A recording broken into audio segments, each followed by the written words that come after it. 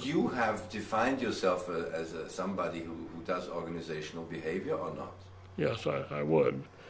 I wrote a piece once about from human relations in industry to organizational behavior, which described the shift in thinking of a number of people, including me.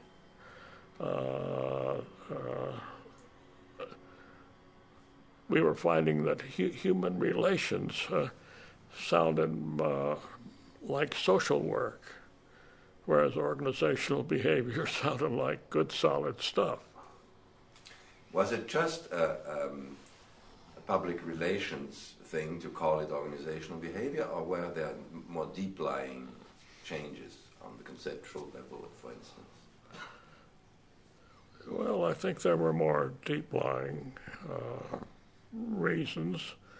And you note, a little before I took over the journal, it shifted from applied anthropology to organizational behavior,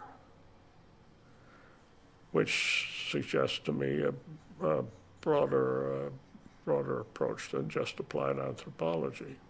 Where would the main differences lie?